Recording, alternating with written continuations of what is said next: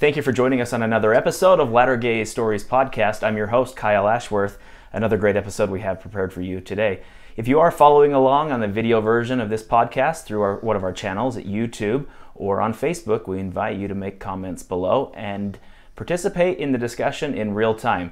These episodes do really well when you share, comment, and like them. So we invite you to do that now. If you are watching or listening on the audio version through one of the audio players, like Google Play, Apple Podcast, Stitcher, iHeartRadio, or any of the others, we invite you to subscribe to this channel as well. Subscribing gives you first look and first access to our podcasts as soon as we release them.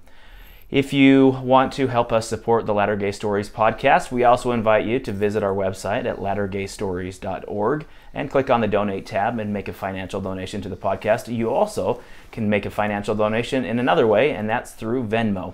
We are Venmo friendly. You can simply send us a donation through Venmo by hitting us up at Latter-Gay Stories. That's at Latter-Gay Stories, or find us online at lattergaystories.org. The Latter-Gay Stories podcast is your opportunity to better understand the intersection of LGBTQ Avenue and LDS Street. It is your chance to better understand the world where we mix religion, sexuality, and reality all together. We again thank you for joining us on this episode and want to welcome to the podcast the Smarts. Thank you. Thanks. Thank you for giving us a few minutes of your time to tell your story. Today's podcast episode is going to be, it's down my lane. It's mixed orientation marriages. It's understanding how to make a mixed orientation marriage work, the highs, the lows, the understanding of sexuality, understanding the personal and individual journey, which is really important. And in our episode today, we're also going to talk about where the church has gone right and wrong and left or right of this topic, but even more importantly, how society, how as people, we can better understand this topic. So again, thank you for giving us a couple minutes, and I'm pretty excited about the chat and today's podcast episode. Me too. So we'll start with you, Sunny, because you're the non-straight spouse in the mixed orientation marriage. Sorry, Joe. Wasn't that obvious? You're outnumbered. I'm not that interested. So. We're not that interested. Let's start, just to get a little bit of a background. At what point did you realize I'm different? There's something different about me. Yeah, I'd say I realized, I can picture myself around 11 or so. I realized some things were a little maybe different about me than other girls, other kids. I knew that I had an interest in girls, and I also knew that wasn't something that was talked about. It wasn't something I heard about, and so I knew something was going on with me that wasn't a common experience. I grew up in a really religiously and politically conservative home. My mom was a director of Stop ERA, which is now timely again, in both California and then in Utah. And so in our home, feminist was a very bad word. And I wasn't allowed to join Girl Scouts because, in my mom's words, it's a bunch of feminists trying to turn little girls into lesbians. Wow. And I didn't know what a lesbian really was, except that they were part of this group that was trying to destroy marriage, put all babies in state-run daycare, send women to the front lines of war. So I just knew they were kind of monsters.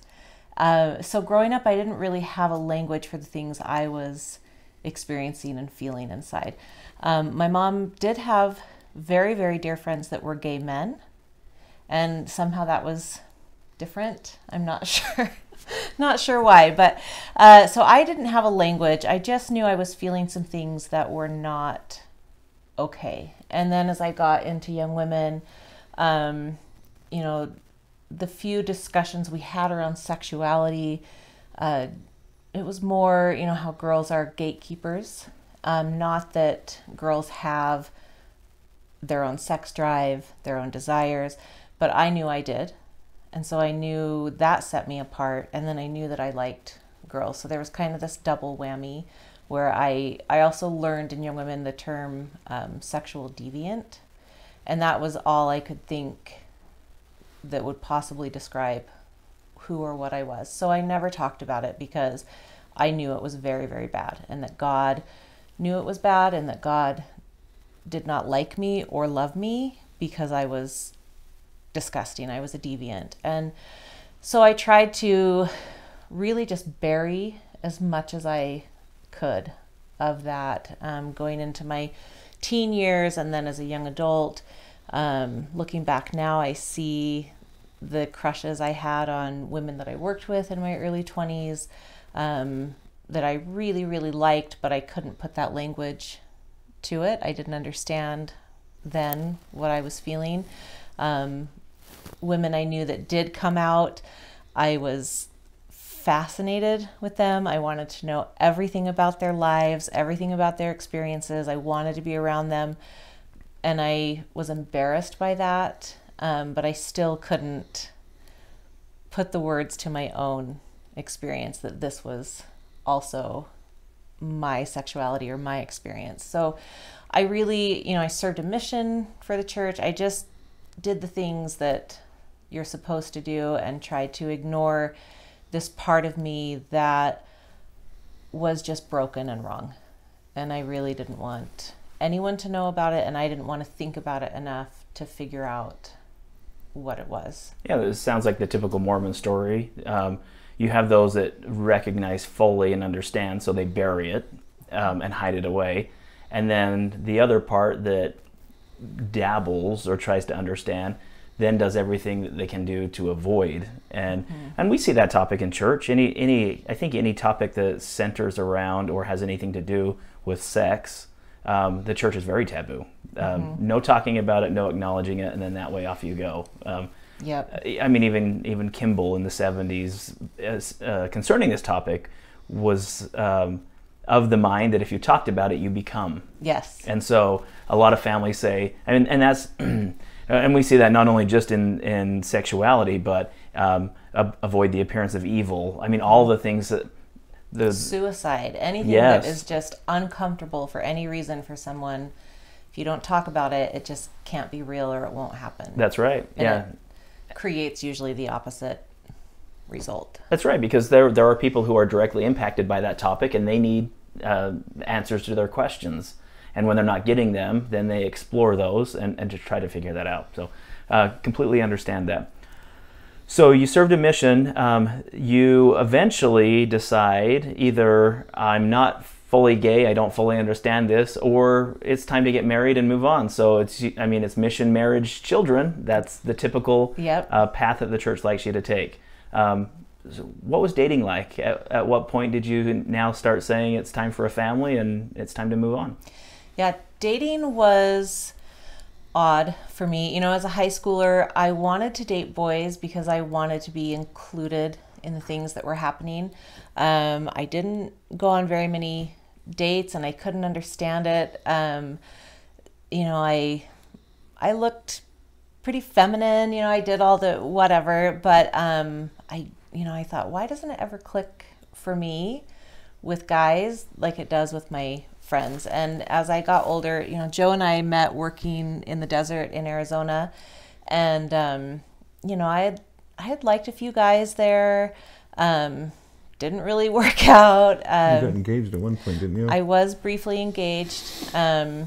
Before I dated Joe, but that was kind of the extent of it.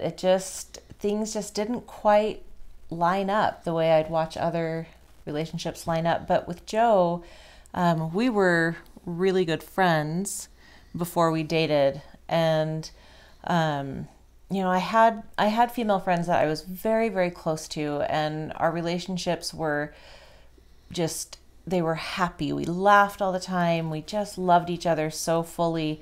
And I think with Joe, what I began feeling was a sense of that same level of intimate friendship. Like I felt very safe with him. We laughed nonstop.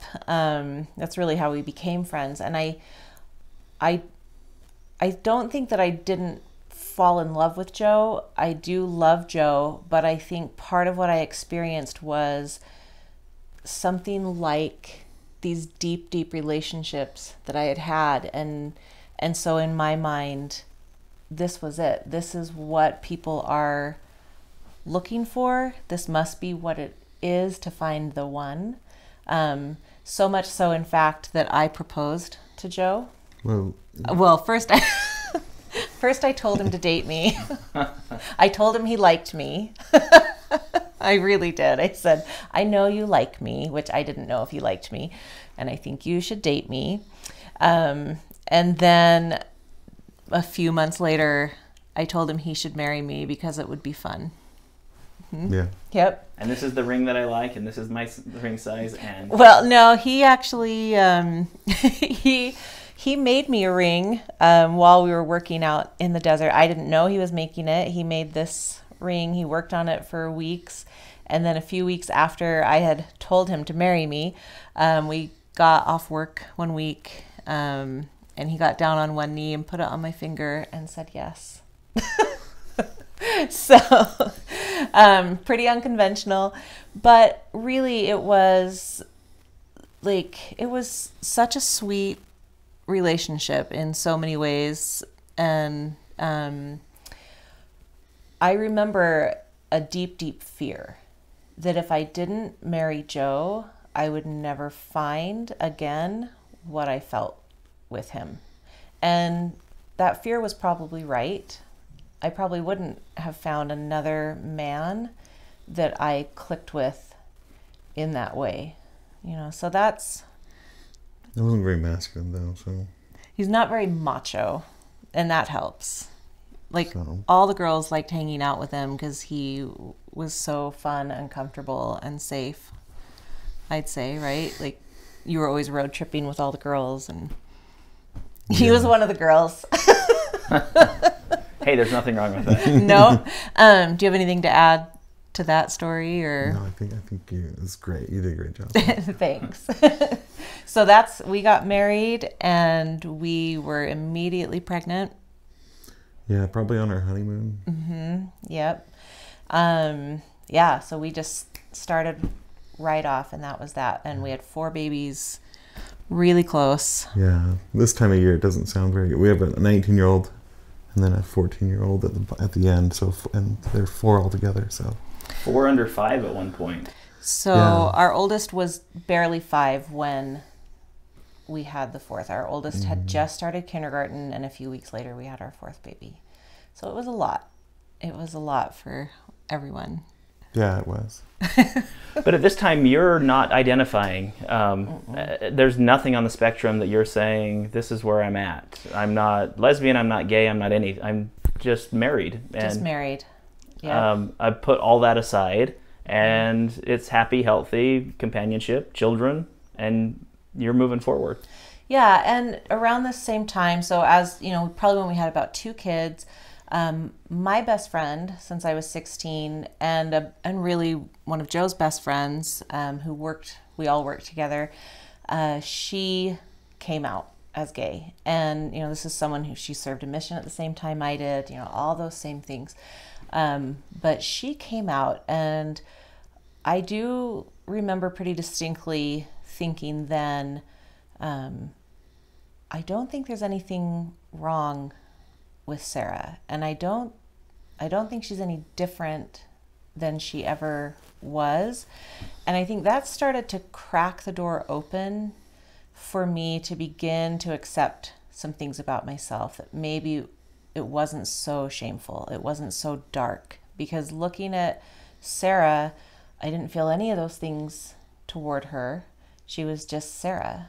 And again, I was internally so fascinated by her and whatever was happening, and probably a little bit jealous that she was experiencing something that I was so curious about, but I still hadn't put that language to it. So, a few years went by, but I think after the birth of my 4th baby, a lot of things seemed to crack open for me. It was kind of the time of my feminist awakening. So I guess my mom was right. If you turn feminist, you also turn lesbian. Because it was the Thin Mints, I promise you. It was, and I really do love Girl Scout cookies. So, but yeah, I started to kind of find myself. I had struggled with my relationship with God my entire life, and I was coming to a point where I was realizing maybe I didn't have to accept the God that I had been handed. Maybe there was something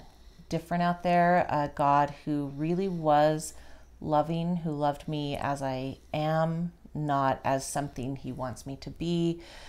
So a lot of things began to crumble for me, but that's also when other things began to take shape, and I really was beginning to feel my own personhood.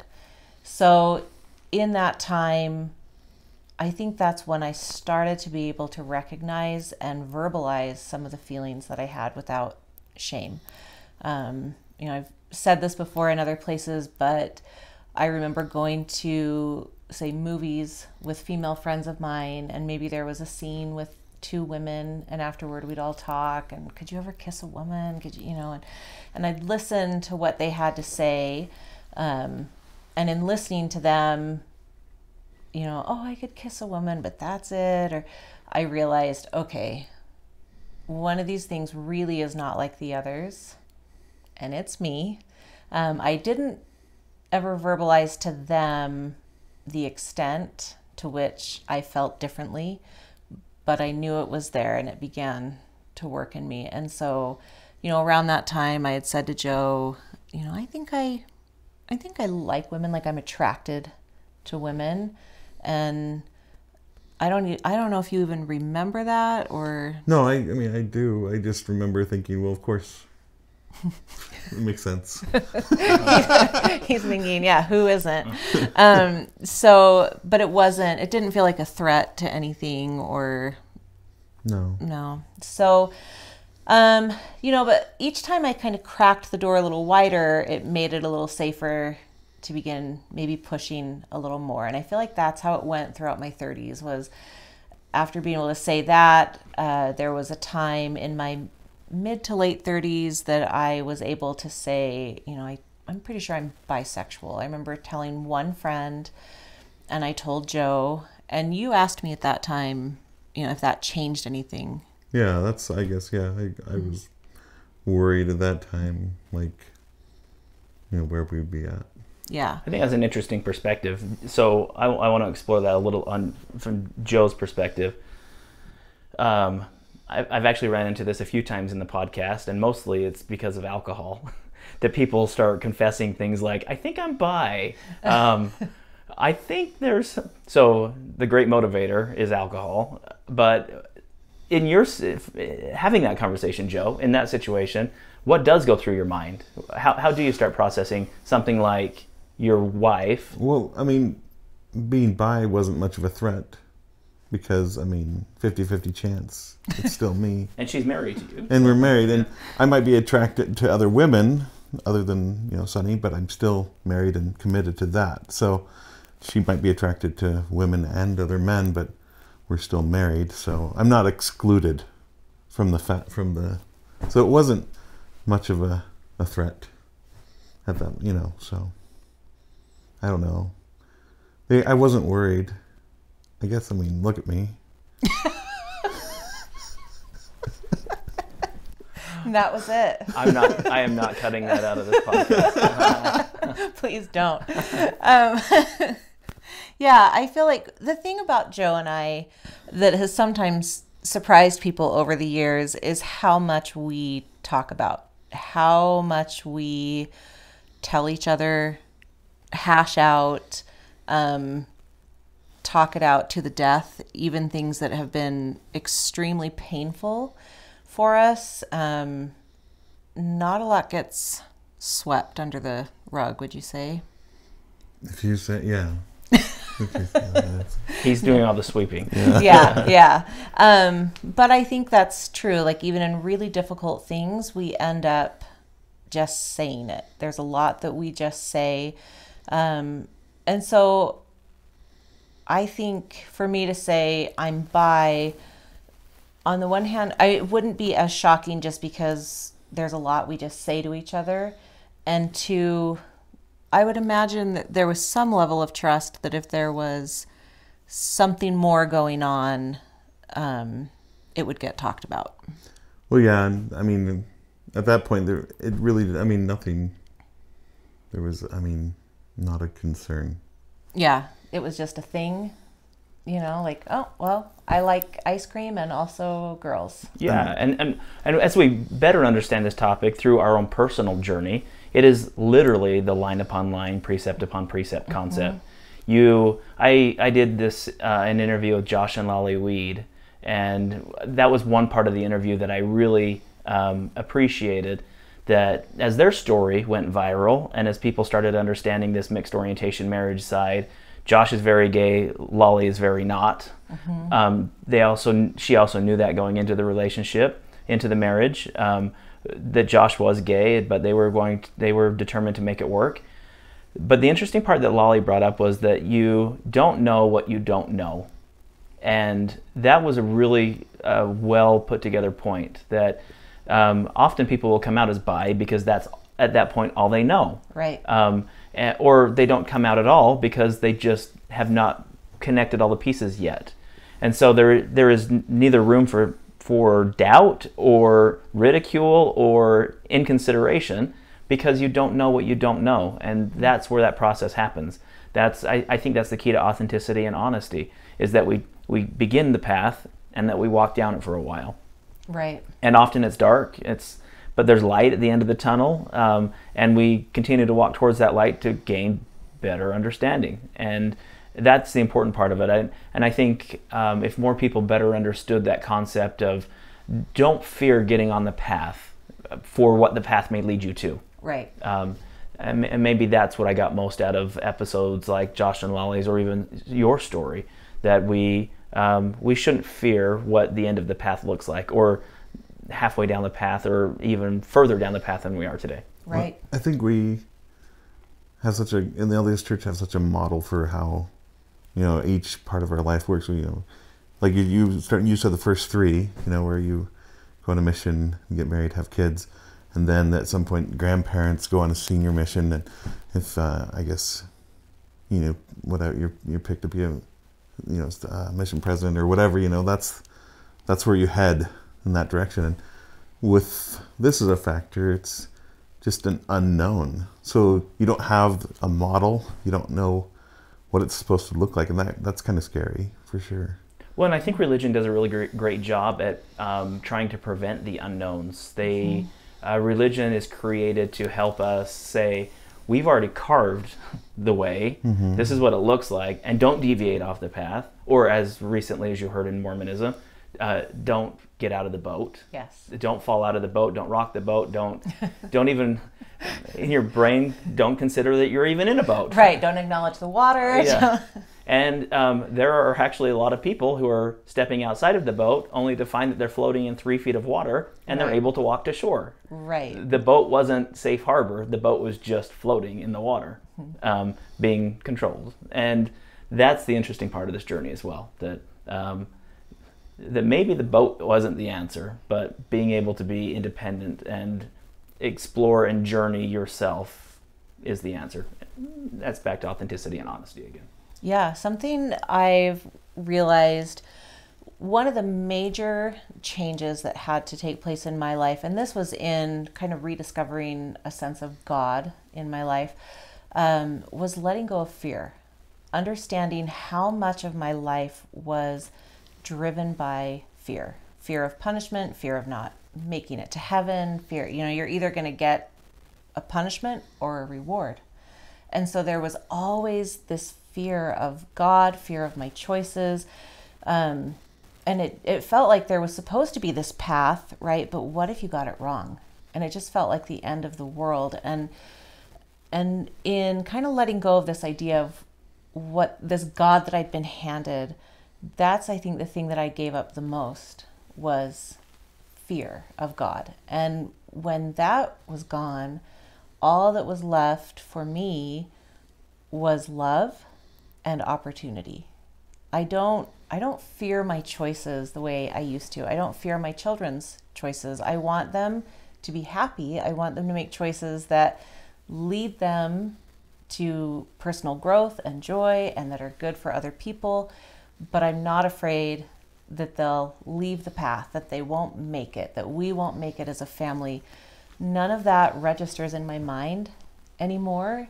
And it's one of the greatest gifts I feel like I gave myself, was letting go of that, so that no matter where this path leads, I don't feel like I have to know the end from the beginning. I just feel like it's okay. It's okay to stumble along. It's okay to feel one way and after a while say, you know what? I don't think that's it. And choose a different path. I really think it's okay. I really think that if there is a God in heaven, that God cannot possibly expect us to just get it right, whatever that means. I think we really are supposed to learn. We're supposed to fall down. We're supposed to try things and not even find the right thing, but find what does create joy and growth. And that there are so many options that can do that, that we don't have to stay in one little boat. There's a whole world.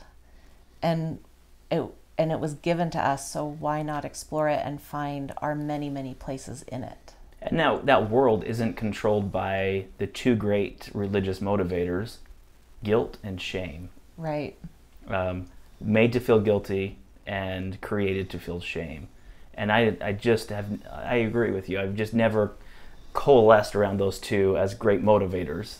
I usually find guilt and shame to be great depressors. Yes. And again, that keeps us pushed.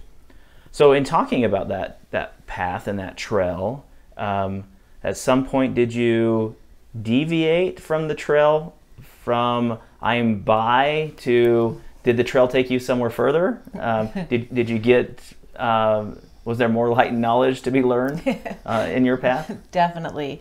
Yeah, again, it was probably a few years after I had said, I'm bi. Things, that door is pushed open and I'm starting to glimpse things inside myself and realize my feelings are much stronger for women than I had realized.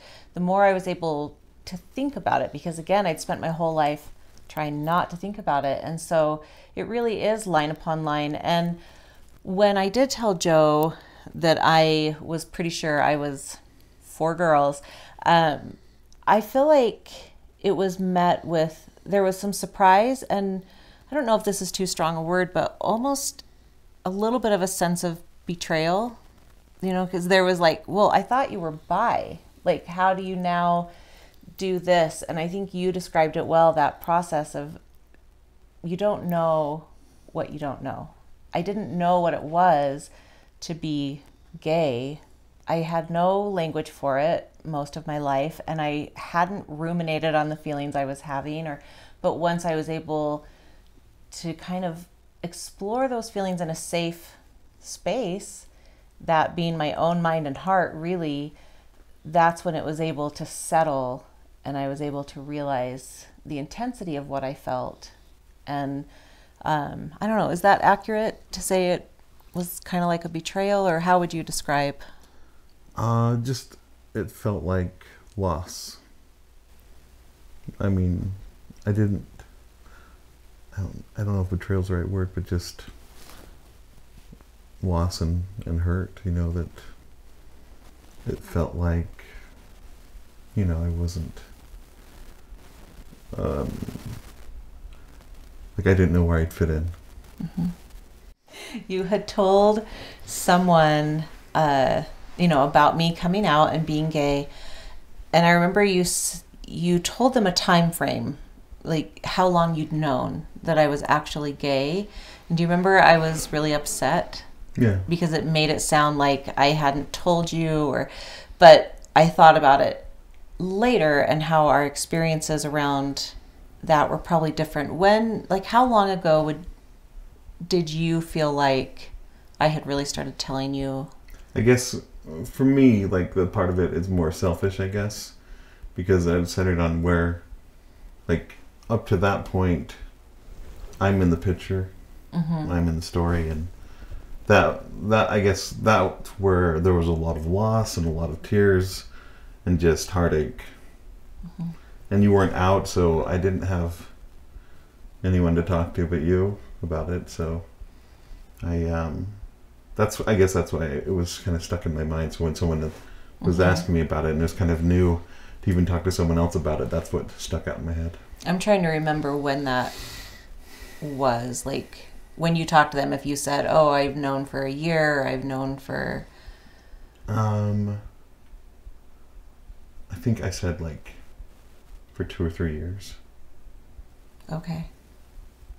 But I didn't acknowledge any of the past conversations we had, even from the early on in our marriage. Like, oh, she's bi, she's... Yeah. And I also, like you, like, I remember not knowing what to tell people. Because I'd say, well, I said you're gay, and they're like, and they made the assumption that you're just into women, and you went, okay, and I was like, but what should I tell them? Yeah, and that's true, because fast forward to when I thought, okay, I'm definitely gay, and I hadn't, well, when I did come out, I was struggling with the language around it. I preferred the term queer. I think it took me until about probably 4 or 5 months ago to be really comfortable with lesbian. And I think a lot of that has to do with my upbringing. It was just such an ugly word. And it brought up pictures in my mind of women that I thought, well, I'm not that, and I don't want anyone to think I'm that. And so I really struggled, because I thought, if I say I'm bi, I think most people, like Joe said earlier, they think it's a 50-50 thing. And there are some people who do experience bisexuality as a 50-50 split. But that's not truthful for me. And then if I say I'm a lesbian, well, that's just ugly and gross. And if I say I'm gay, everyone just assumes lesbian. So queer felt so much better. It's ambiguous in a way. Yeah, but then everyone's like, what does that mean? We don't even, that's a word we can say? We didn't even know we could say queer without someone getting mad. And so... But you can always, I mean, at least when people say, well, what does that mean? I'd say, well, that's what somebody's comfortable identifying as. And they immediately back off. Yeah. So... And then you didn't have to explain it. Yeah, because I didn't know either. Yeah. Yeah. And I think in my own understanding and exploration over time, there is a little bit of bisexuality there that I've been able to realize, which is I enjoy being physically close to men. Like, I love to just be close to Joe. It's something I crave. But in the past, for me, that has meant, well, that must be also sexual attraction, because that's what it's supposed to be. And what I've realized is that's where it stops. Like, I can find men attractive. I know when I'm watching a show, or like, oh, that's an attractive man, or, but in searching myself, I realize, like, I desire a physical closeness, but not sexuality with men. And so is that a form of bisexuality? Is it, I don't know what that is. And so how do you label it?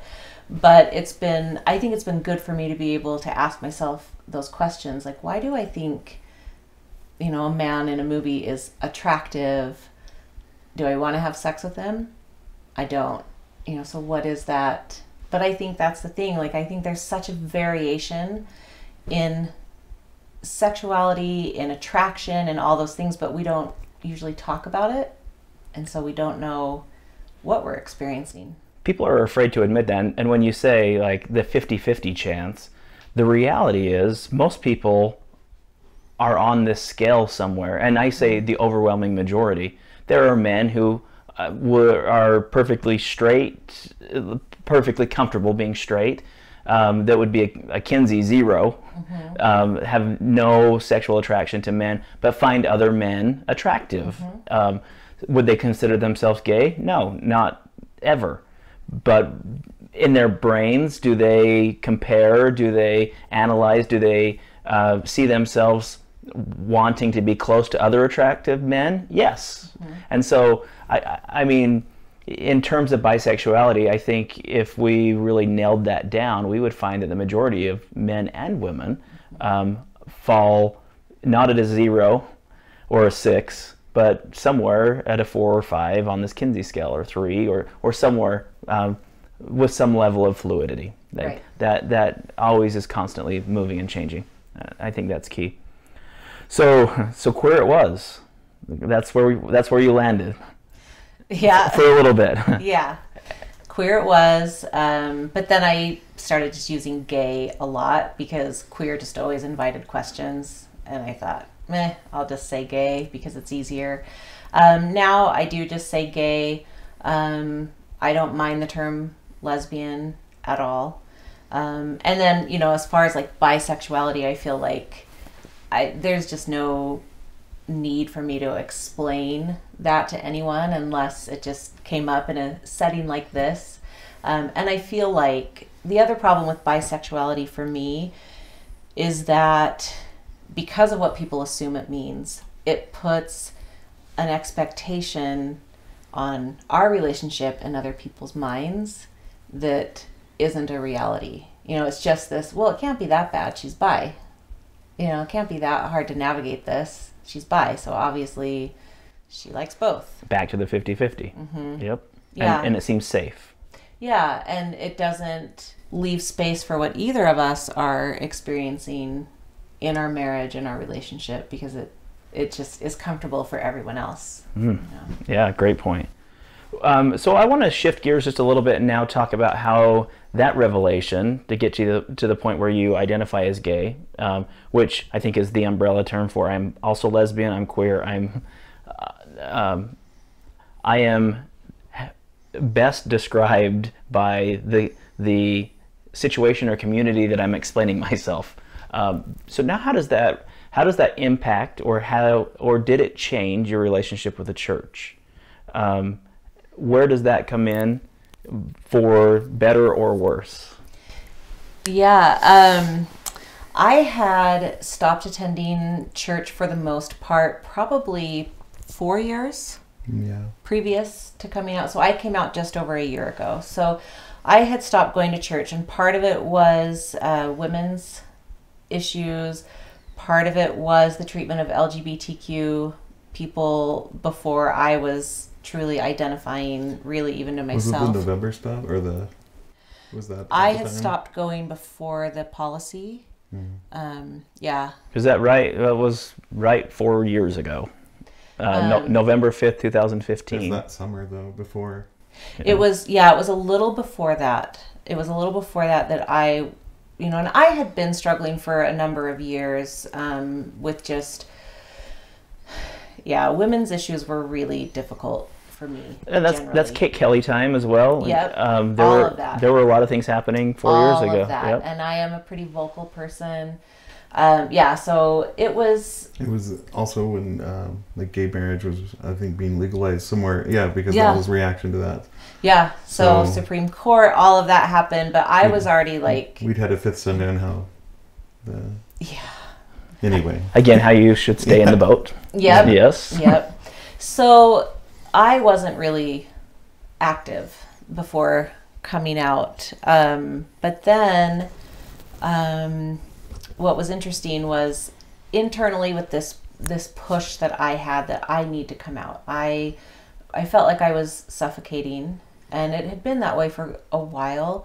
But every time I would think I'm going to come out, I would think, well, I have to tell my kids, and I don't want this to negatively impact them. I don't want them, one, to worry about what's going to happen to our family, and two, we live in a very Mormon and conservative area, and so I thought socially, I don't know what this is going to do to my kids. So that was my concern. But as that feeling had grown and grown and grown, it coincided with Richard Ostler coming to Boise to do a presentation. And I didn't really know anything about him. It just popped up on Facebook, and I thought, maybe I'll go to this thing. I was really dreading it. I thought this will just be, excuses. And you know what, as long as you say you love gay people, we're good. And thought, I don't know if I can sit through that, but let's find out. And I ended up inviting my bishop and my stake president, which was pretty out of character for me to reach out. And neither of them could come, but my stake president asked if I would come and tell him what was talked about. And so it was really a lovely evening with Richard. I was pretty surprised. It was obviously geared, toward an active LDS audience, but I was impressed with what he was able to accomplish in that meeting, and I was really touched by it. And the feeling that I walked away with was, I'd had a lot of anger toward the church. One of the reasons I had to stop attending was that every time I went, I would just get filled with rage. And after a while, I thought, this isn't healthy for me. It's not helpful for anyone else. I need to just step away. So I carried that for a long time. And sitting there listening to Richard, the impression I had was love really does go both ways. And it is so often the right answer. And if I want people who I feel like are on the other side of this chasm to understand my experience and to reach out in love, maybe I could try the same thing. Maybe I could try to understand why people are over here feeling the way they are, and maybe I could do it with love. And so when I went in to tell my stake president about the meeting, that was kind of the attitude that I had going in, which again was very different to the attitude I had had previous. And so we ended up having this really great conversation, he and I. And because this was a world I had been kind of plugged into through online communities for a while, there was a lot I could offer him as far as education. And he had expressed that he was hoping to learn more and to do some outreach in the state. So we started visiting. And after probably our third long interview, he said one night, I just wish there was a gay member of our stake that I could talk to kind of understand what their personal experience is. So he had no idea that I was gay because I just wasn't out to anyone. And so I finally just said, well, that's me. Here am I, send me. Yep. And he was actually really thrilled because we had already developed this rapport. And, so I said, yep, that's me. I'm gay, and you can ask me whatever you want. Because at that point, I also knew I could trust him. And so that led to my public coming out, because after about a month, he asked me if I would be willing to meet with all the bishops in the stake and do a Q&A with them. And I knew at that point, if I was going to out myself to that many people, I needed to be out to my children. And so that was the catalyst, because I had a really, really deep desire to be helpful within the church for people who choose to stay or people who feel they cannot leave for whatever reason, and especially youth. I wanted to help create the safest space possible within a space that often is not very safe. And if we could just make our community a little better, if we can make it better for one kid who comes out to his parents, that they respond in love, even if they go to their closet later and scream and cry, if we can just get it right more times than we're doing right now, then yes, I will talk to the bishops. I will be out to anyone you want me to be out to if we can work toward a community that embraces LGBTQ people. Which I think fits right in line with what Elder Ballard spoke at BYU. We need to do a better job at understanding and listening. The two things, understanding and listening to the LGBT people and their experiences. And I think you hit the nail on the head. We are terrible at, as Mormons, terrible at understanding and listening to people who are different than us. It's so blinders or iron rod that we're trained not to pay attention to the great and spacious building or the fog and dense wilderness. It's just the iron rod. Mm-hmm.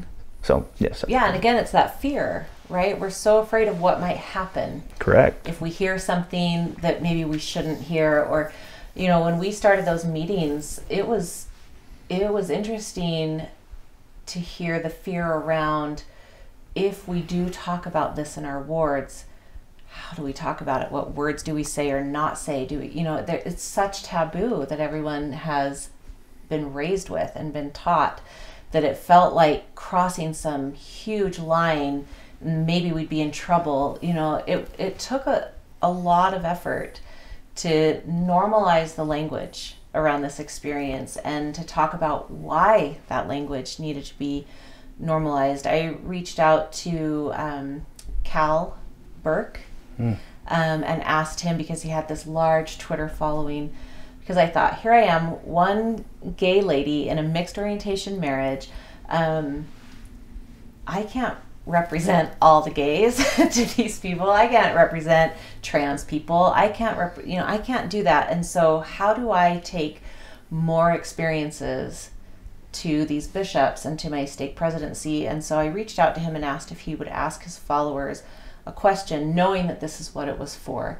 And what he asked them was, what makes it hard for you to be in the church or to stay there, and what experiences make it easier? And he got flooded with responses. And so I printed all those up and I took them with me, because I wanted more voices than mine to be heard as we talked about what is it that we keep doing that makes it so hard to stay. Even for those who say, I know the challenges inherent in being LGBTQ and LDS, but I want to make it work. What are we as members doing that make that even harder than it already is? And what can we do to make it easier for those who choose it? And what can we do for those who step away to still feel like, as Richard Osler would say, they're not outside the circle of our love and our community? And can we do that as an LDS people? Because we often are afraid of people who step away. That's right. And it's easier to distance ourselves from what feels like an evil or unrighteousness or a darkness. What would it look like to keep someone within our community in a way that says, wherever you walk, I walk with you because I love you, and that love never changes, just as God's love for you never changes. So as long as you will have me, I will walk beside you. And I don't try to control your choices. I try to understand them. And I walk beside you no matter where they lead. What would that look like for a community of LDS people to do? And what kind of fear would that remove from our children's choices or our partner's choices? And to know that I don't have to fear what you do, because I know you don't step outside God's love. And if you don't step outside God's love, how could you ever step outside mine? So that was the goal. And another big fear is the people in coming out or having a child that does is the loss of community with the church. Mm-hmm. So if the church is accepting, then it's one less barrier, one less hardship.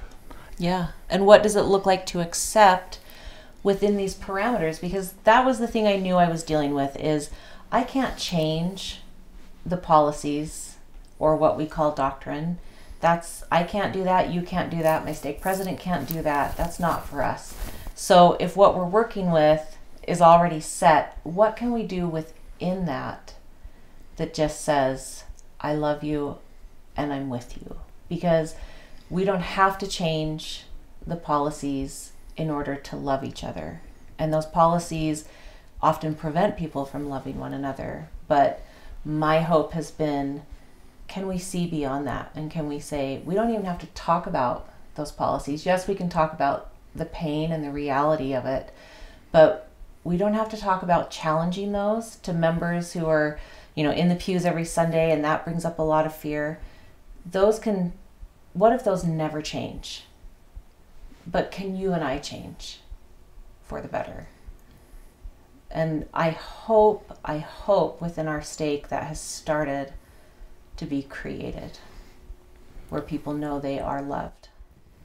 And maybe a third leg of this stool is something that actually Richard's brother David acknowledged in a study that he put together and just published in a recent book, that only 2% of Latter-day Saints who left the church or had a crisis of their faith or a transition of their faith felt that their stake president or their bishop adequately answered their concerns and questions.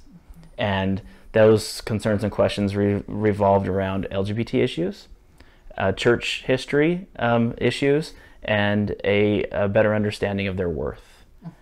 2% of the stake presidents or bishops acknowledged and was best that they felt that they were able to take care of those 3 areas for them. That means 98% of the bishops and stake presidents failed.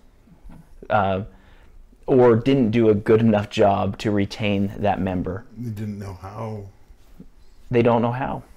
Yeah, and it's not that I will absolutely give the church credit here. It's not that I don't believe that the church has created a system that intentionally fails those 3 areas. Right. I think it's that they don't know how. We aren't trained to love. We are immediately trained to disregard anything that appears to be evil or has stepped outside of that circle. And protect the church over the person. Isn't that exactly the basis for many excommunications? We have to protect the good name of the church, which is the language that is often used. And so it is circling the wagons and keeping the predator and the wolf out. But really, there will come a time where there's not many people left to even move the wagons in a circle, right, if we keep hemorrhaging and compressing like is happening. I think so too. And I think one of the things, when I talked first with my stake president, and then as we met with these bishops, again and again and again, we focused on simply listening and what that looks like and what it means. And the responses that I got from Cal, that was so much of what people said, is I wish my bishop could just listen, not try to correct, not try to change me, just be in this with me. And so that was a large focus. And the bishops really responded to it. But what I felt like was, it was almost like giving them permission to create that space. I think bishops feel, and stake presidents feel, an enormous pressure to have the answers and to fix situations and problems. And when there is not a fix, when there's not an answer, a lot of times in that space we create answers that are not accurate and actually are more painful. And we spend a lot of time talking about those answers and why we shouldn't just make things up because we think it makes us feel better as the one who's talking, and we think it'll help someone. But we spent so much time on why it matters to be able to listen and to be with someone in their pain. It doesn't mean we agree with everything that they say. My stake president and I, there were things we ended up never agreeing on, but there was always respect and kindness and love in our conversations because we could listen to one another. So I could understand where he was coming from. I didn't have to agree with it. He could understand me, and some things changed, some opinions changed, others didn't. But to be able to sit with someone in their pain, to acknowledge it, and to tell them that you see their pain, that you hurt with them, and that you want to be with them, and to acknowledge, I don't have answers for this. I wish I did. I think I don't have answers, but what can I do to serve you and to be with you while you walk this journey will go so much further than trying to fix something that either doesn't need to be fixed, like someone's sexuality, or something that is unfixable, like the pain that comes with realizing there is not a place in this theology for you as an LGBTQ person. So I feel like these, 98% of bishops and stake presidents who weren't able to reach that place, I think so much of it comes from being absolutely okay with not having answers, being absolutely okay with the fact that people do have agency and may make a choice away from what you hope, and that you can still love them fully. Doesn't mean you have to agree with things that happen, but you can love them fully, and you can just listen to their pain and their stories and be in it with them. Which is exactly what Elder Ballard has asked the members of the church to do. So that process was you, that all comes with coming out to this group of bishops, but you said you had to get to your children. You had to come out to your children. Yeah. And that was all wrapped up in this experience as well. How did that happen? How did that go? So I did come out to my kids before I met with the bishops, and my oldest was away at college, so I waited till he came home on a break. But I didn't tell him first. I told my daughter, and she had gone to an art high school. She had lots of friends who identified everywhere on the LGBTQ spectrum.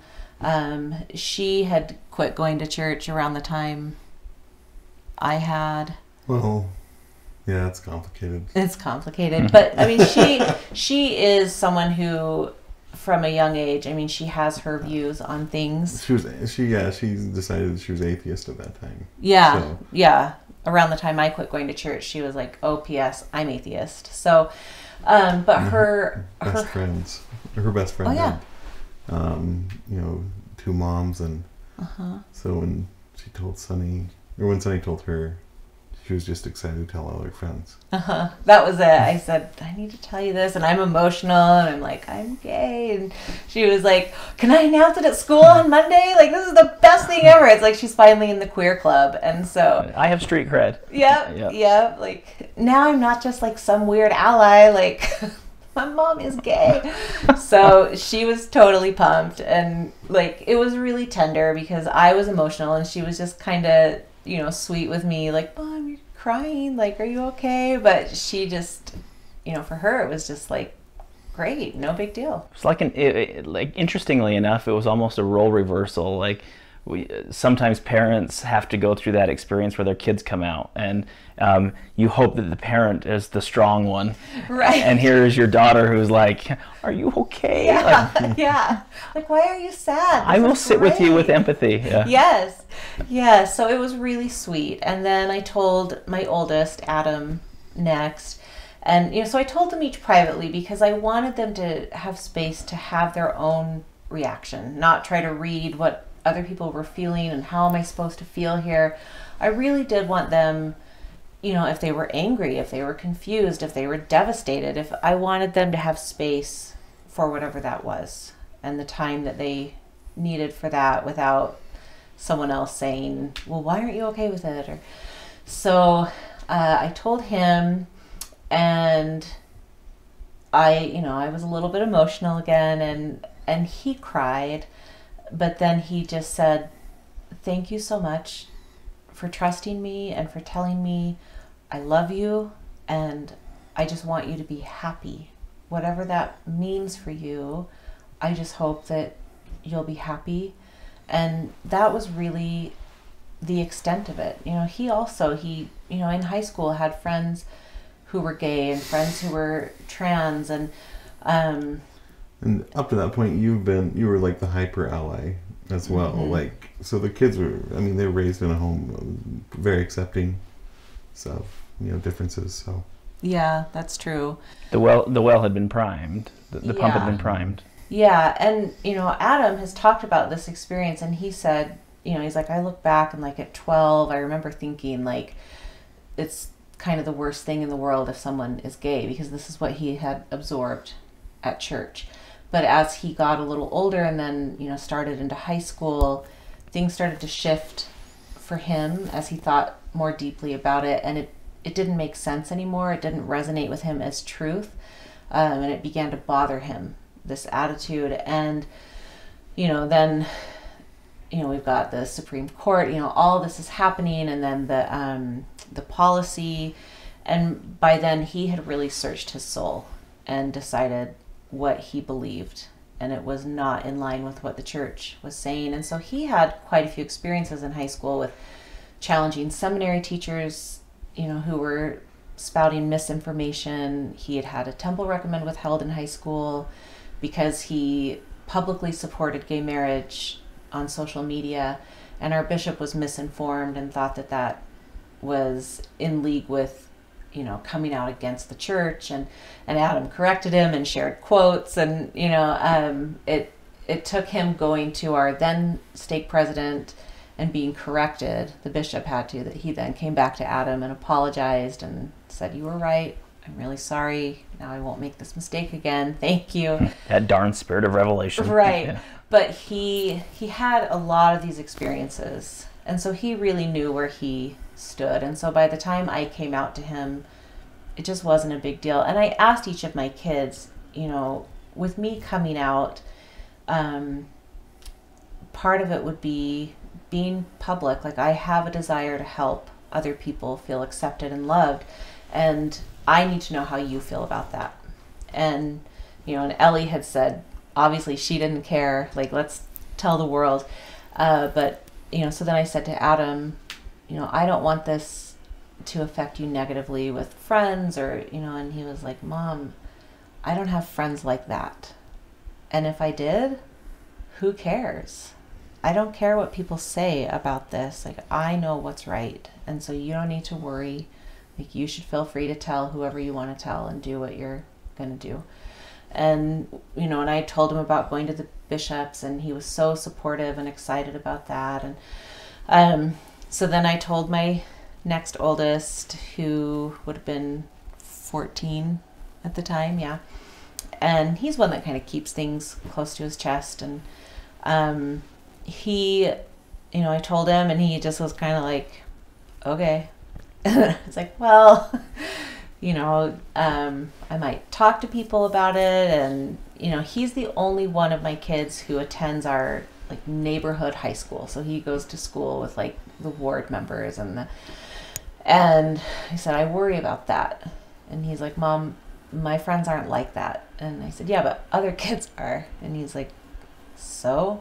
He's like, "And if they are, it'll last like 2 days and they'll get bored with it and move on to something else." He's like, "I don't care what kids at school say about anything." And it's like, all right, okay. And I did tell him that over time he may feel a lot of different emotions, and that was okay. Like, he might think he's okay with it now, and he might be, but a month, 6 months, a year from now, he may wake up one day and feel really angry at me. He may feel really sad. He may feel fearful. And that I wanted him to know that there was space for that, and that if he wanted to, he could talk to me, or he could talk to his dad.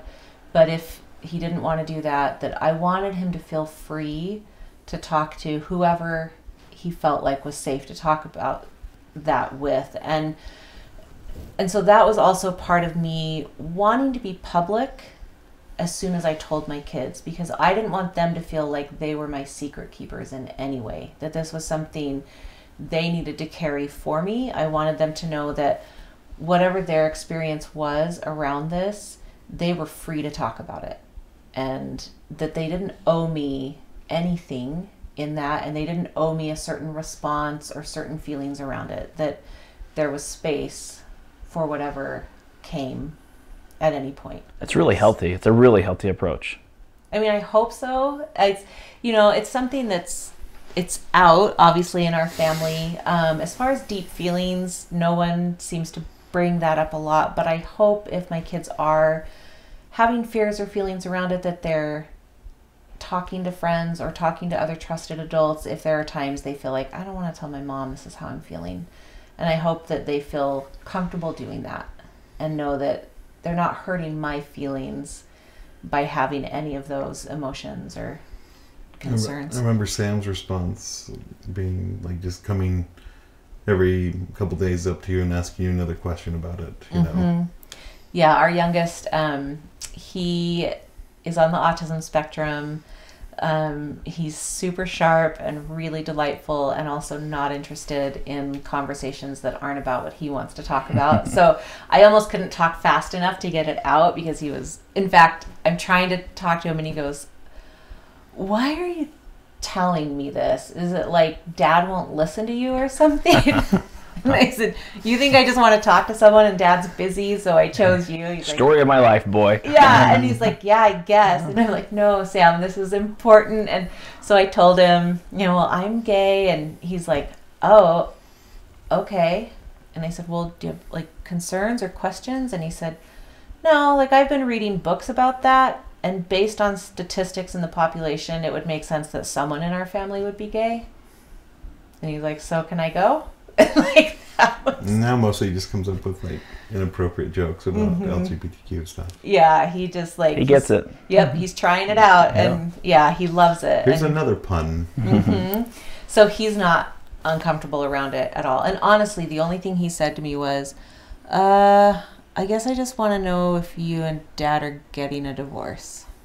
And that's it. And I mean, that's the concern, right, for a kid. And I said, "Sam, Dad's known for a long, long time that this is who I am. And does it seem like we're divorcing?" And he's like, "No." And I said, "So right now I can tell you your life is not changing." And he's like, "Okay." And he just bounded up the stairs, and that was that. So my kids were phenomenal, beyond phenomenal, in their ability to absorb what they could in that moment, and really each of them kind of turning it around and making sure that I was okay, or wanting to know if Joe was okay, which I just thought was so mature and kind to worry about us in a moment where I felt like I didn't want them to feel like they need to worry about us. And that brought with its own, it brought some challenges. Now, you have a son that just recently returned home from his mission, for standing up for those core beliefs, those things that he felt were important to him, that others, i.e. his mission president, didn't feel were equally important or carried weight. Now, your story was just featured with the Salt Lake Tribune. Let's talk a little bit about that and how that has impacted the Smart family, and give us a little background as to the premise of that story. So we were an inactive family. So when Adam went on his mission, Adam just left in September of this year for the MTC. 9/11. Yeah, it was 9/11. So here's this boy who, has a family that's inactive, but he has decided that going on a mission is what feels right for him. And he gave this beautiful farewell address about his own struggles with the church. And as a high schooler, we hadn't known that he had almost left the church. And at that time, he said, the reason I stayed was fear. I was afraid of, the social repercussions, and what if I get it wrong? I die, and so it was just a lot of fear for a young kid. And then, as he gave this address, he said, now I stay at church because I really do feel that this is right for me. And I still have a lot of questions, and some of them may never be answered, but I feel like this is where I belong and where the Lord wants me. And the same with a mission. So he really had to wrestle with, how do I serve a mission when there are issues that really trouble me, such as gay marriage and just the general treatment of LGBTQ persons in the church. But he had wrestled with that. He had talked to our stake president, our bishop. They were well aware of his feelings, and he knew what would be asked of him as a missionary, that I have the things that I feel and believe, and then there's what the church will expect me to teach because I wear the name tag. And so he'd already had that wrestle with himself, and he knew it would be difficult, but he decided to go. And so when he got to the mission field, in that first night, your mission president wants to get to know you. And so he asked about our family, and at some point, I guess, asked if we were active. And Adam said, no, I'm the only active member in my family. And so the president wanted to know more about that. And Adam said, well, my mom's gay, and that's kind of a lot of it. And he was asked how he felt about that, and he was like, I feel like she's my mom, and I love her. And he was then asked how he felt about gay marriage. And so here's a boy who has, one, had to stand up for this all throughout high school and known where the line was. He knew what was said. Picked on by seminary teachers. Really picked on by seminary teachers. And then also had been cleared by a bishop and stake president who were very aware of his beliefs. And so I think he answered these questions without any concern, because he knew he'd been through this before. And so he just said, well, I support gay marriage. That's how I feel about it. I feel like everyone should have the right to love who they love. And his mission president's response was, well, we'll help you with that while you're here. And Adam very boldly said, well, I don't want help with it. I know what I believe, and I'm good. But on the way to the mission field, Adam had misplaced his wallet. And, a couple weeks in to his mission, he was told they were going to go to the temple. And so he thought, better get a recommend. And so during this interview, the mission president, it really feels like, used that opportunity to hammer home this issue. And he, when he asked him, do you sustain the brethren as prophets, seers, and revelators? And Adam answered in the affirmative. The president stopped him and questioned that and said, how can you say you sustain the brethren when you believe in gay marriage, you support things that they don't support?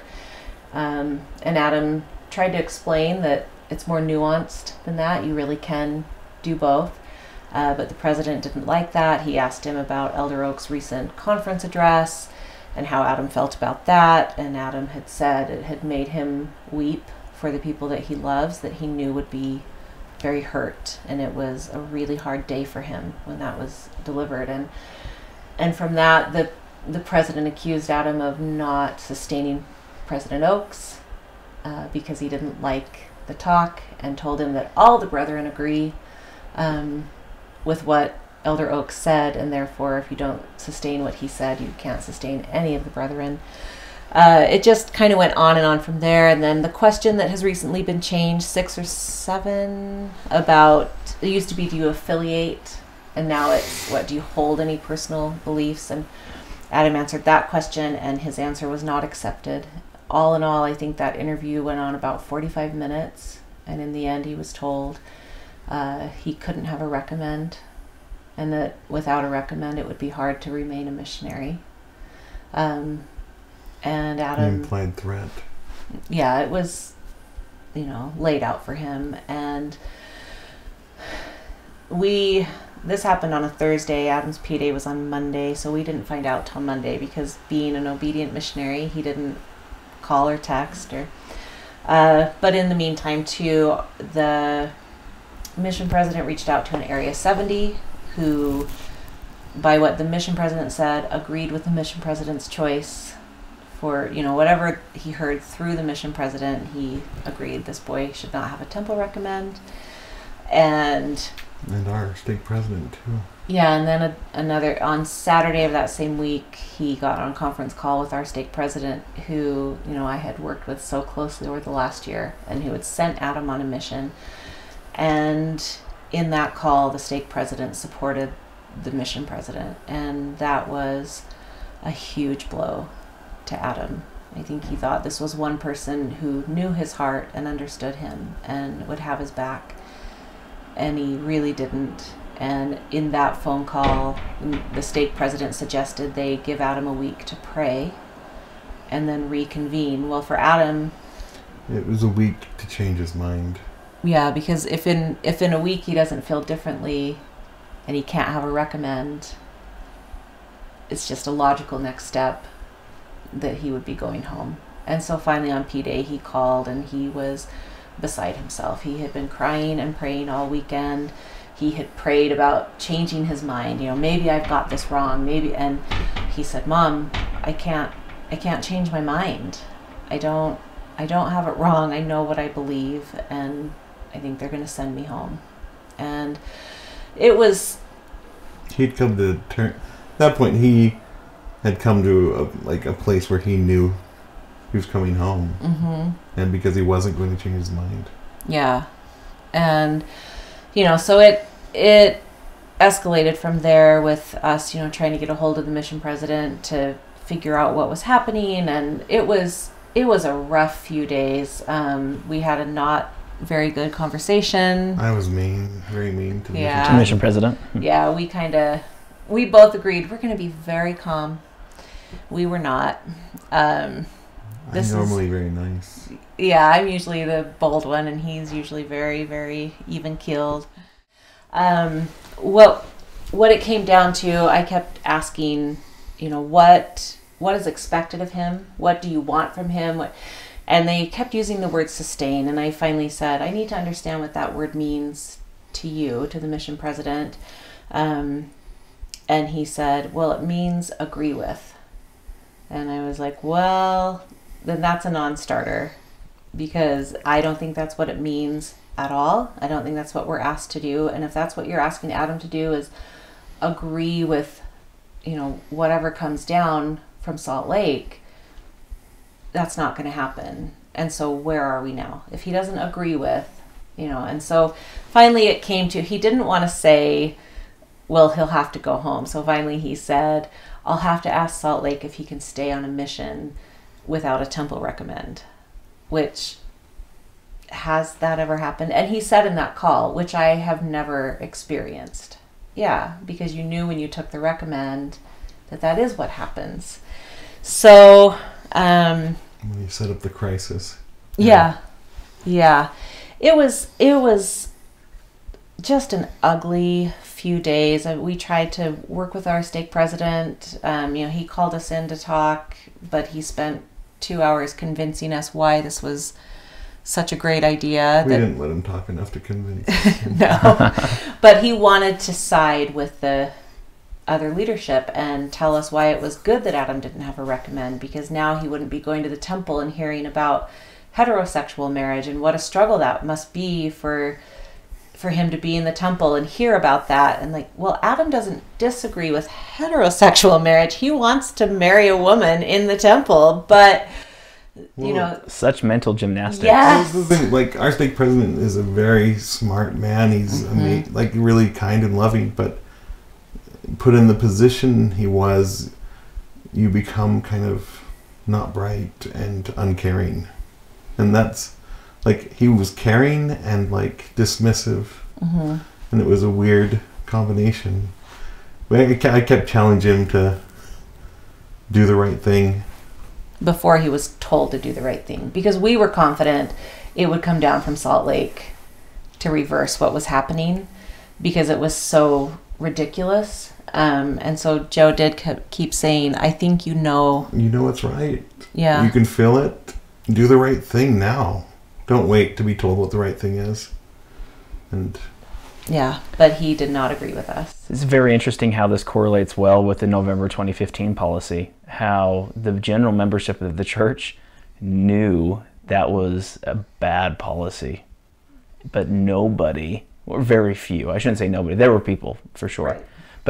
But the general consensus, the general membership of the church just said, well, if it came from a leader, I guess we just have to buy it. Yeah. We have to own that. In fact, the people who had said, when they first read it, said, this is this is a hoax, it can't be real, the church wouldn't do this. And then the minute they find out it's legit, turned on a dime and supported it. How did you think this was anti? And now it's the word of God. Go with your first instinct here.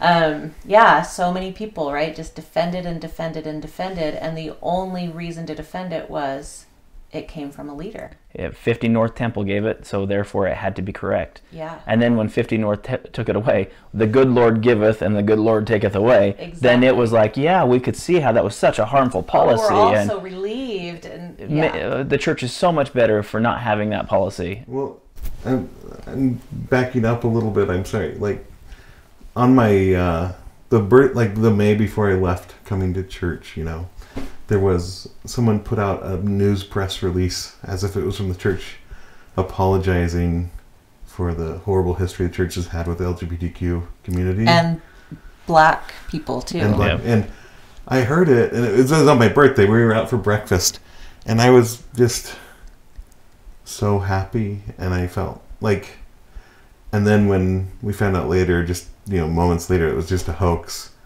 Like, that's what broke me, I think.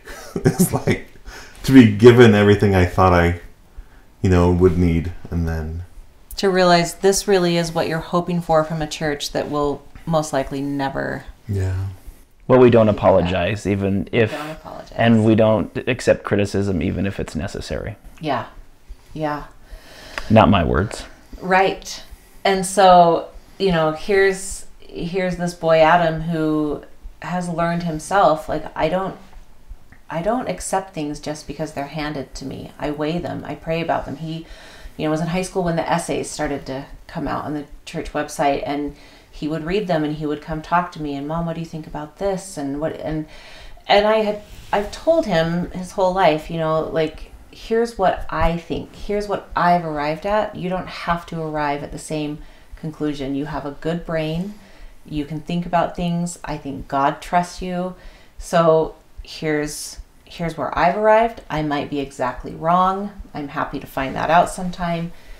You can take what I've told you and take what you read, and you go study it out and decide how you feel about things. And he's a kid who's interested in doing that. And so he really is a kid who knows his mind. He knows what he believes and why he believes it. It's not because someone in the church office building said it. It's because he's studied it out. He's weighed it against God and Christ. And what do I know? And does this measure up? And so for this kid to be sitting, on a phone call with his mission president and stake president and being told essentially he's wrong, and the words were, this will affect more than just your mission. This is going to affect the rest of your life, like this belief system. And it's so ominous. Actually, it'll make him more kind and loving and unconditional. Yes. And I hope it does affect the rest of his life. Me too. Yeah. And it will, just not the way that they're trying to tell him it will. And yeah, it was something else. And so by the time a few days later, after talking with Salt Lake and all these things, the stake president essentially turned on a dime. Mission president turned on a dime and called us with apologies. Like hours before, like an hour before, 2 hours before, Sonny was like, we'd been texting him, not getting much of a response, and he was like, talk to your stake president and stop talking to me. Yeah, he wouldn't communicate with us really, and then had finally texted to say, I don't have any information for you. You need to be patient. It'll be a couple days. 40 minutes later, I get a message saying, can we get on a conference call? And he apologized for the way our first phone call had gone. He apologized for putting Adam through this and had a whole plan he wanted to run by us, which was a plan that we had set out, essentially given our stake president and said, this is what needs to happen, and you need to tell the mission president needs to happen.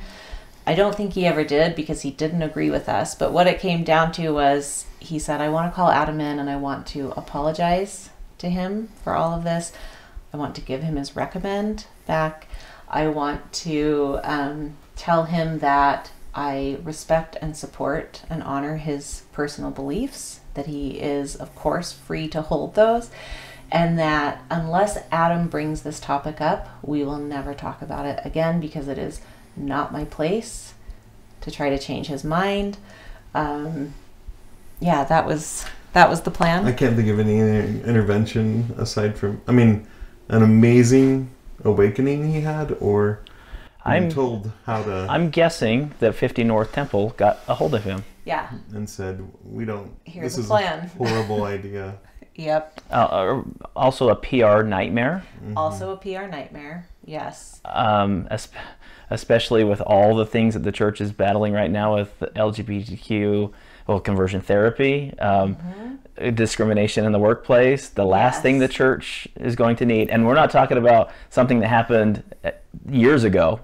We're talking about weeks. Yeah.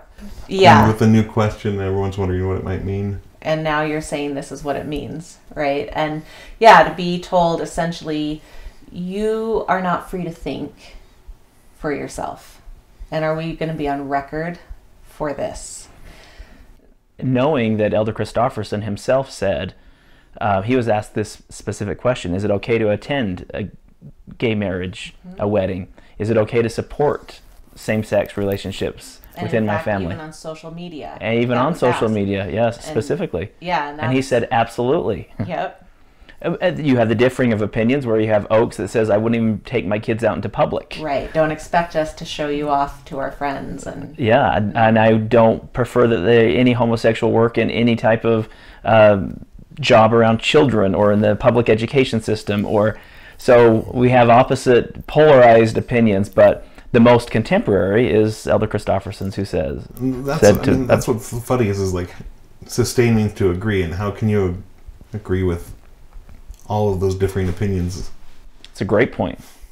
And my further argument to that is, if this is the Church of Continuing Revelation, then this church should also say what Elder Oaks said in 2006 is no longer valid. Yes. The most contemporaneous message, which was Elder Christofferson regarding this topic, is what we're going with now. But the church won't do that. Right. Therefore, you have two conflicting messages. Yes. And how do you sustain both of those messages? It's a great point. Yes, exactly. And I'm sure Adam's point is exactly that, because he knows all these things. Which defies what the mission president says. If you don't accept one, you don't accept all, because there is unanimity in the quorum. And I can tell you, with my experience, the quorum is not unanimous on this topic. Or probably most topics. That's correct. Yeah. And also, why do we have councils if everyone just simply agrees? Why it makes it obsolete, right? There are 15 people, because hopefully they are of very differing opinions on many things, and they listen to one another and talk through those things. And yes, they present a front for the most part that is united and unanimous, but no, they are 15 minds, 15 different life experiences. So no, you cannot agree with to sustain. And last I checked, the gospel doesn't include forced free agency. Exactly. So we did have a good conversation with the mission president that night. We were nicer. We were nice. He was nice. We were nice. And we got our way, so... He did ask, if then he could talk to Adam. And so he called Adam in the next day. And then I got a phone call at the end of their conversation with both of them in the room, and he said, we've been here talking a little over an hour. Adam reported after he got home that it was closer to 3 hours they had been talking. And Adam did say, it was a good talk. I feel like there's an understanding. But in the end, as he's sitting in front of his mission president, he said, Mom, I got to come home. And I said, okay, tell me more about that. And he just said, I am so beaten and broken, and I am so, so tired. I just can't do this. And I said, son, you have experienced a spiritual trauma. And while there's a chance you could heal from that still in the mission field, if that's where you chose to stay, it completely makes sense to come home and take the time you need to heal. And if you want to leave the door open to serve later, if at some point you say, I feel like that's what I want to be doing, is serving a mission, then that door can be open. But the priority is that you heal from this and you feel safe and you feel loved. And he just needed to get out of there. And so the arrangements were made, and the president did try to convince him to stay while I was on the phone with him. And I found out later, after Adam got home, that throughout their long talk, that's what most of the talk was, because Adam had told him, I'm going, and he kept trying to convince him to stay, and he had said, well, what do you think your mom's going to say when you tell her you're coming home? And I'm sure for a lot of missionaries that works. They don't want to disappoint their parents, right? And Adam said, she'll say she loves me and she supports me and that she trusts me to make a decision. And so then he would keep at him because he thought, that's not the answer I want. I could tell your mother's not LDS. She's not active. And so when they called, and that's essentially what I told him is, Adam, I love you and I support you and we'll do whatever you need to do. And I'm sure the mission president thought, dang it.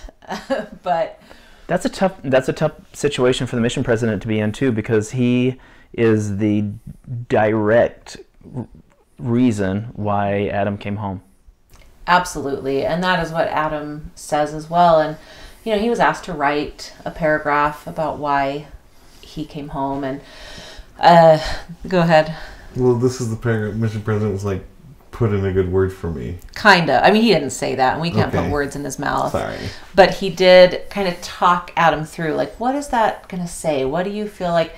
And kind of got to the point of making sure Adam had an understanding that he was absolutely invited to stay on the mission. Therefore, this is Adam's choice. Adam is going home because he's making a choice to go home. I started the mountainside on fire, but then I put the fire out. So we just want to talk Give me credit for putting the fire out.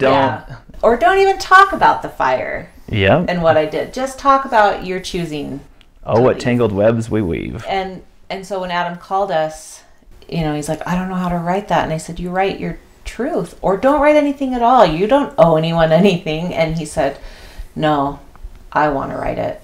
And I'm going to write exactly what it is, which is, Dear President, I'm going home because of you and what you did.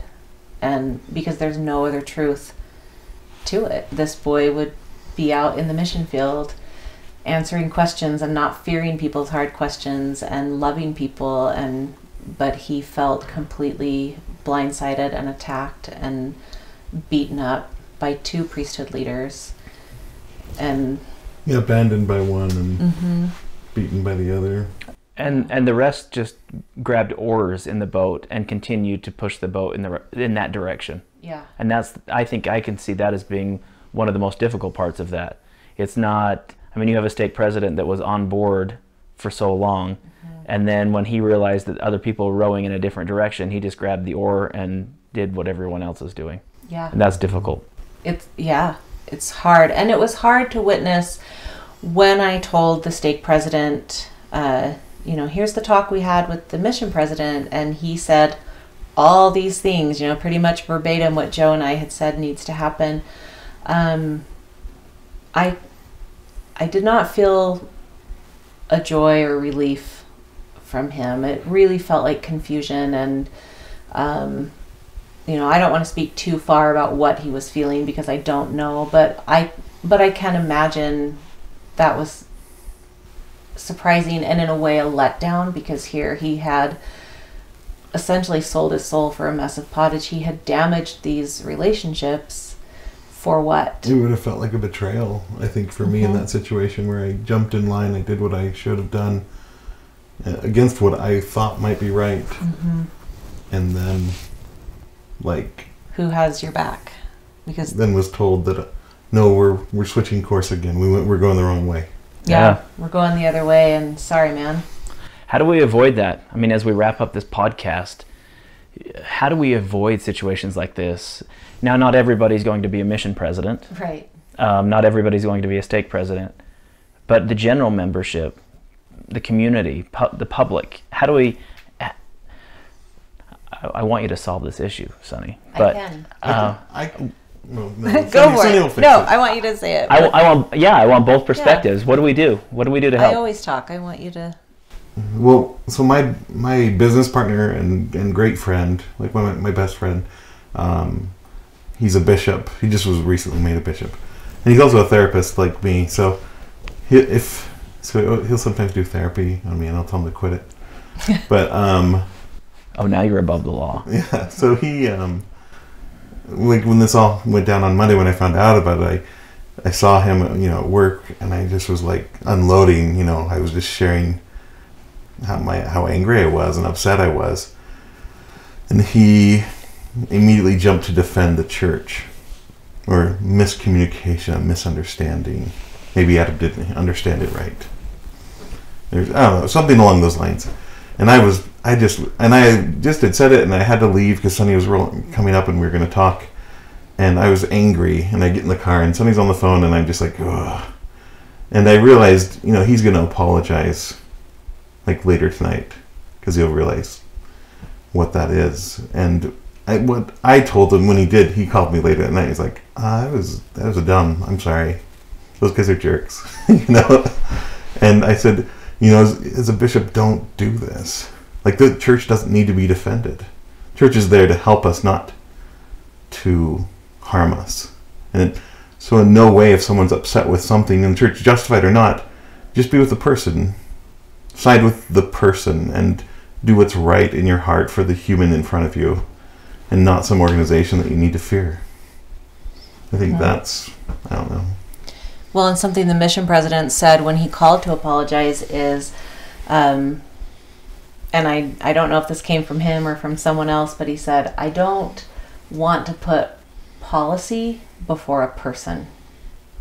And I feel like that would solve so many problems that we have in the church. Is let's just not put policy before people. Like he said, look at the person in front of you and respond to them, respond to their needs, respond to their heart, to their pain, to their joys.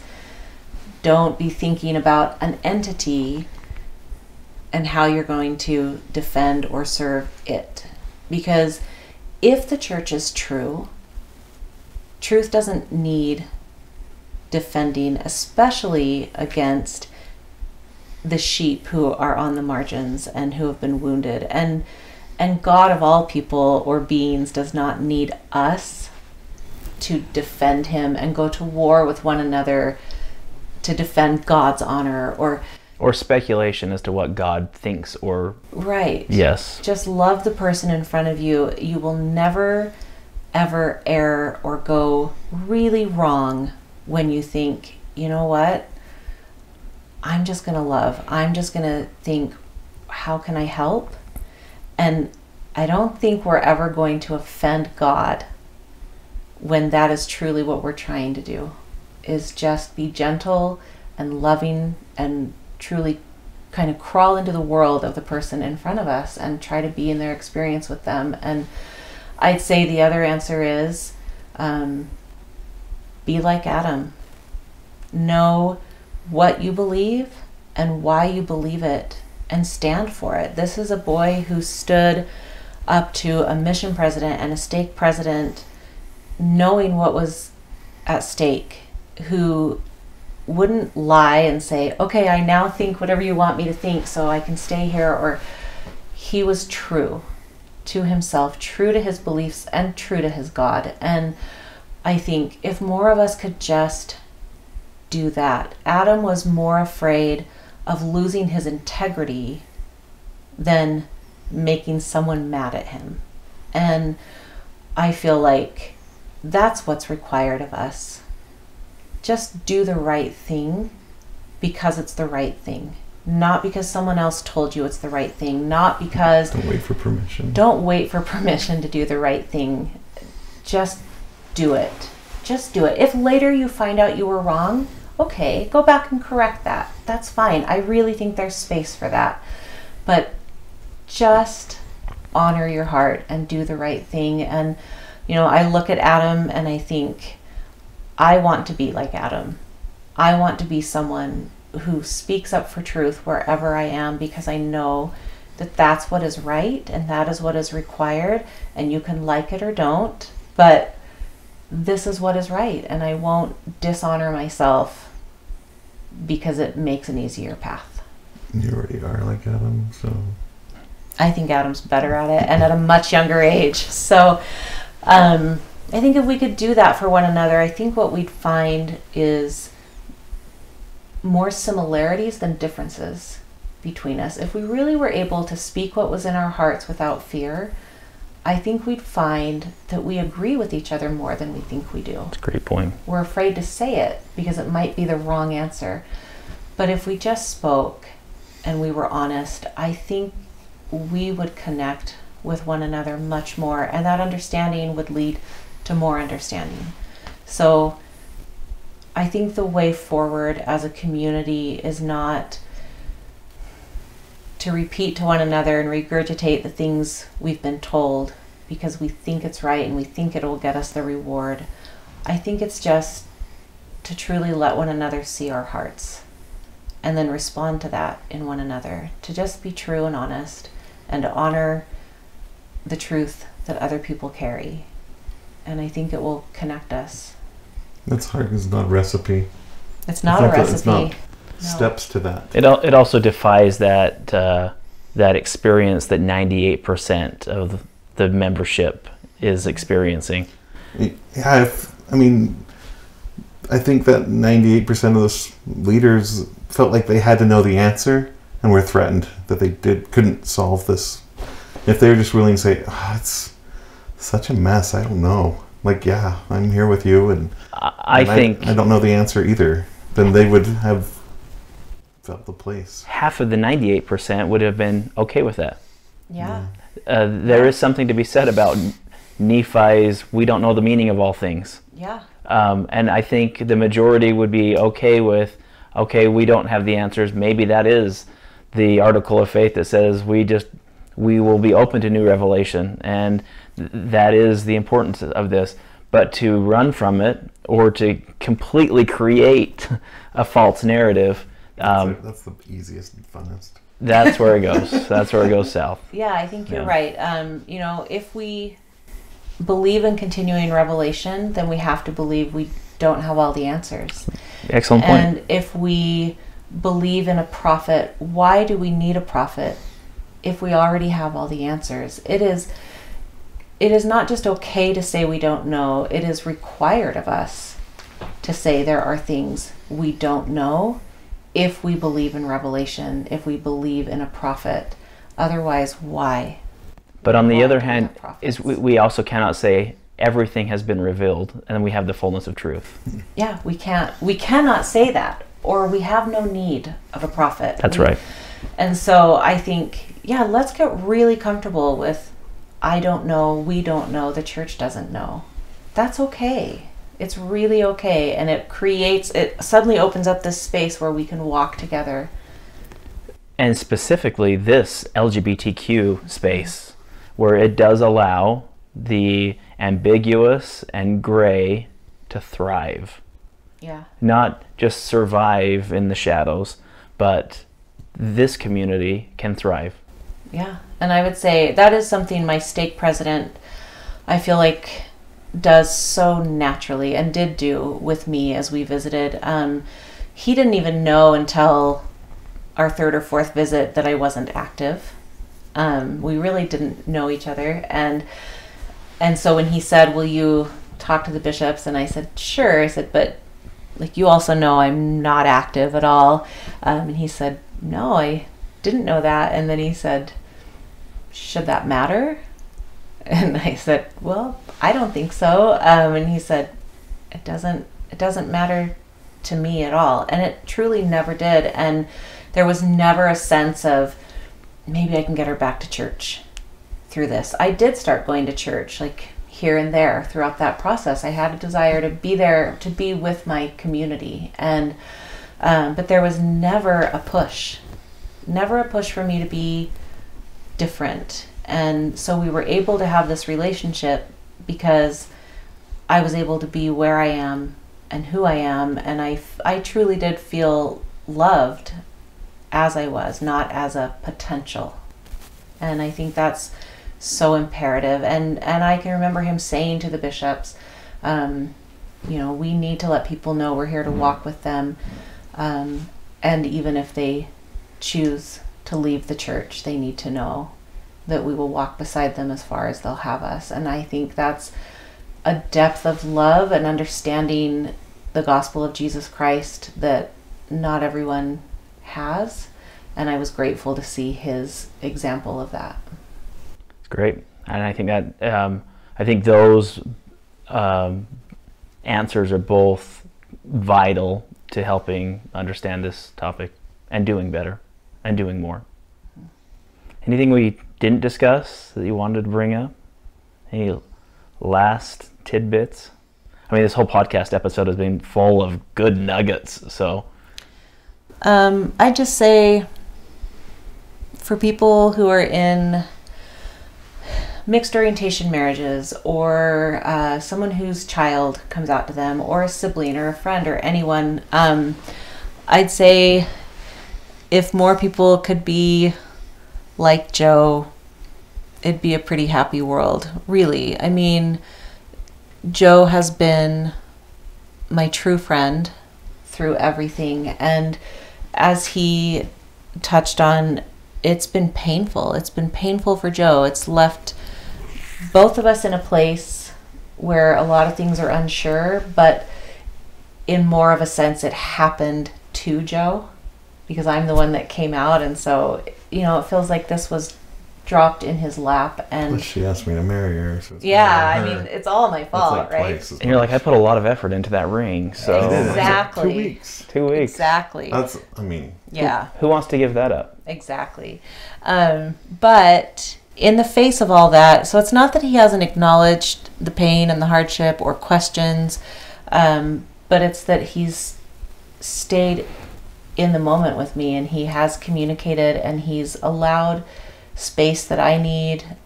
He's never, I guess it's never felt like he has blamed me. So while I am part of the pain he experiences, I have never felt blame for that. He has been a listener, and he's been willing to learn. You know, as I went through, I think I'm this, I think I'm that, or this is how I'm feeling now, or even language, how do you talk about things? He's been open to correction. He's been my friend. He's been, I think, what an ally absolutely should and could be, because he's always trying. I mean, I bought this watch band. So, I mean... Matching. He yeah. bought us matching watch bands. Oh. Look at us go. Yeah. So, really, that's what I would say is he's remained open, and not, though this is so personal, he's not made it personal and about him in a way that cuts us off, if that makes sense. I get the sense that it's about us. Mm-hmm. Yeah, there's an effort there. And our kids, you know. So we don't know what the future looks like down the road, but we know that we want happiness for each other, and we want happiness for our kids. So you're saying you don't know what you don't know. We don't know what we don't know. We don't have a model to look to for how it's supposed to look. Nope. And so that, yeah. And I think that's why we call that the navigation. That's the journey. Yep. But thank you for sharing your story. And I think the importance of podcasts like this is to give people an opportunity to see that they are just fine. That it gives them hope. It gives them the ability to see that there are other people out there in a similar situation. Most importantly, I think from this podcast episode, we can learn that the gray areas are perfect and comfortable and exactly where most of us need to be. Yeah. That neither black nor white is space that we need to live in. That it's okay to progress, and it's okay to doubt, and it's okay to step into a space that feels uncomfortable. It's okay to be a kid with a gay mom who decides a mission is right for him, and your whole family's inactive. Yeah. You know, like, it's all okay. It really is. And it's okay to choose to come home from a mission. Like, I think life is so, there's so much out there, right? There can't just be one tiny little path. Like, try something. And if that's not it, it's okay. Try something else. Great. It's great advice. Again, thank you. There you have it, the Latter-day Stories podcast, another wonderful episode. What did you learn from the podcast? Is there something there that really resonated and touched you, that made you think, made you wonder, or even made you decide to do differently? I'm really interested in what your thoughts are about this podcast. If you are listening or watching on YouTube or Facebook and have the opportunity to chat below, write it down and let's have a real-time discussion, because I really am interested in what your thoughts are about this idea of ambiguity, this not living in the black and white world, and fully understanding that it is okay to explore and understand and progress and learn. Again, we want to thank you for joining us on this podcast episode. We invite you to like, comment, and share wherever you are listening. If it is on an audio version, through one of our audio players like Google Play, Apple Podcasts, Stitcher, or others, we invite you to subscribe to the channel and give us a rating and like as well. The Latter-day Stories podcast is your opportunity to understand the intersection of sexuality and reality, where it meets at LDS Street and LGBTQ Avenue. But most importantly, it's podcast episodes just like this that help you to continue writing your latter-day story.